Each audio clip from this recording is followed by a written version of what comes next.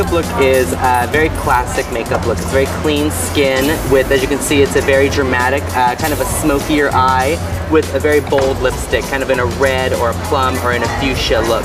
So it's very much more of a glamorous look. We're just trying to give that 80s glamour. The bigger the hair, the closer to your bank account. It's my first solo show. I've worked for a long time. I've always wanted to do my own show, but you know, I've done costumes for film. I've designed costumes for films, but this is like the first time that I feel like I'm doing something that I've always wanted to do. You're gonna see that the lines in my clothes are very,